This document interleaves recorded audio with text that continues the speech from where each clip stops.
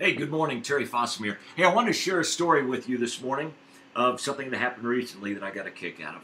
So I have an off-grid cabin, log cabin, at the top of a mountain in the middle of absolutely nowhere, Montana.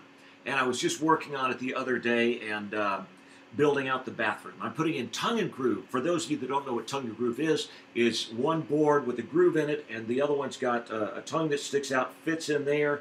You lay it in, nail it in. The next one fits inside that, lay it in like that. Now, once those boards are in, you're not moving just one of those boards. You can't just pull out one of those boards without taking out the whole wall that led up to it. Now, I'm going at it in there, and I'm by myself for a few days working away, and I'm working on the ceiling in the bathroom.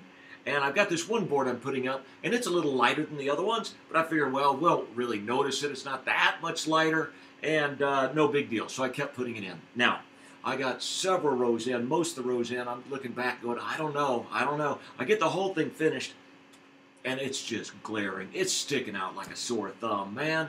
Every time I'm going into the bathroom, I'm looking up there and seeing that white board going, hey, Mike, I can't do anything about it. It looks terrible. It sticks out. It's so different from all the rest of them.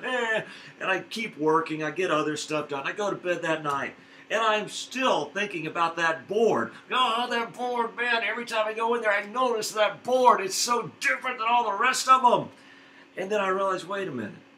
I put up God knows how many extra boards in that bathroom. How many boards are in? I have no idea.